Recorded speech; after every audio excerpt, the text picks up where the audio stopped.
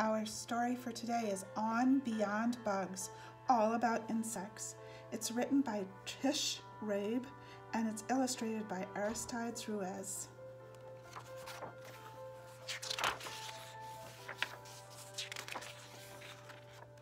I'm the cat in the hat, and I'm glad that I found you. Right now, if you look, you'll see insects around you. They live in the water, the earth, and the sky. Just wait and you'll see an insect go by. There are millions of them. I will show some to you. Your mother will not mind at all if I do. Most insects you'll meet have hard shells and lay eggs. They have wings and can fly, and they all have 6 legs. Spiders aren't insects. This news couldn't wait. Instead of 6 legs, every spider has 8. If you look at an insect up close, you will see that its body is in parts, and each insect has 3.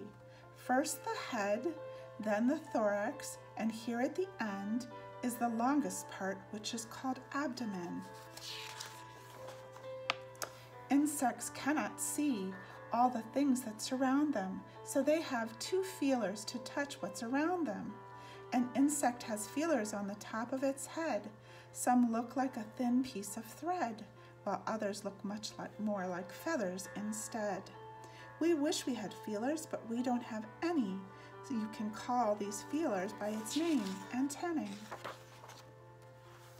Watch an insect and see all the things that it does. Some can swim, jump or crawl, others chirp, flash, or buzz.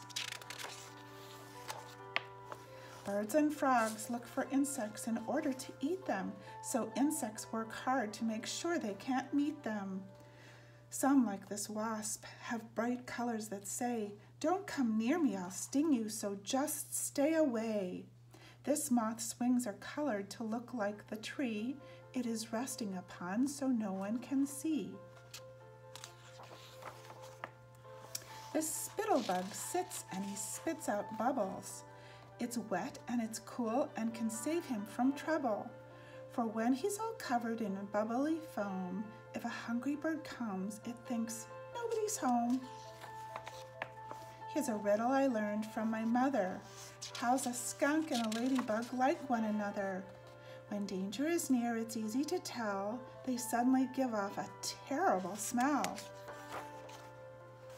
These busy insects are my friends, the ants.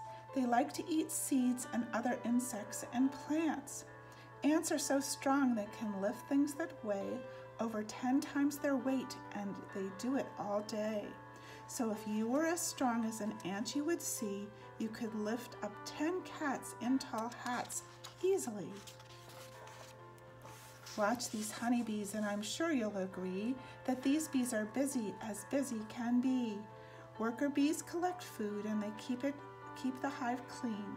They protect it from danger and wait on the queen.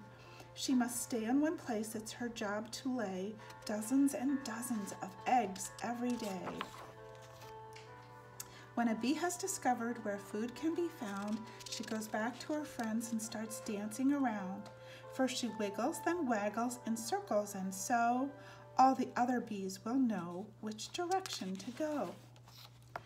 We can grow lots of flowers with help from the bees. They store dust from each flower in back of their knees. This dust is called pollen. Next flower they find, when they land on it, they leave some pollen behind.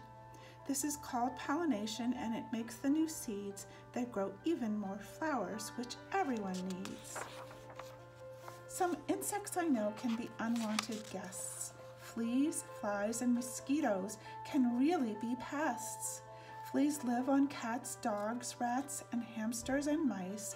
Their bite is quite itchy, which isn't so nice. But they're wonderful jumpers. Why, if we were fleas, we'd jump over the house and we'd do it with ease. Have you ever wondered why does a fly buzz? Well, it beats its wings fast, and each time that it does, its wings make a sound you can hear in your ear, and this sound lets you know there's a fly flying near. Here's a fact about flies that we thought was kinda icky. They walk upside down since their feet are sticky. I don't think mosquitoes are very polite. When they're hungry, they land and they sting when they bite. But it's only the female mosquitoes that do. Male mosquitoes never come bothering you. Caterpillars do something you might think is strange. They start out as one thing, then one day they change. Some spin a small house on a branch just like this, and this home they make is called chrysalis. If you watch it, you'll see when a few weeks go by, it turns into a beautiful new butterfly. Here's a quick fact that we thought was really neat. Butterflies taste their food with their feet. On warm summer evenings, you might see the light of fireflies flashing off and on in the night. They are like little tiny flashlights that float in the sky, and if you want to catch them, it's all right to try. Use a jar with a lid, watch them glimmer and glow, then open the jar and let them all go. All day and all night, on the ground in the air, insects are moving everywhere. It's important for us to keep learning about them. The world that we know couldn't go on without them. The butterfly, ladybug, ant, and the bee make everything better for you and for me.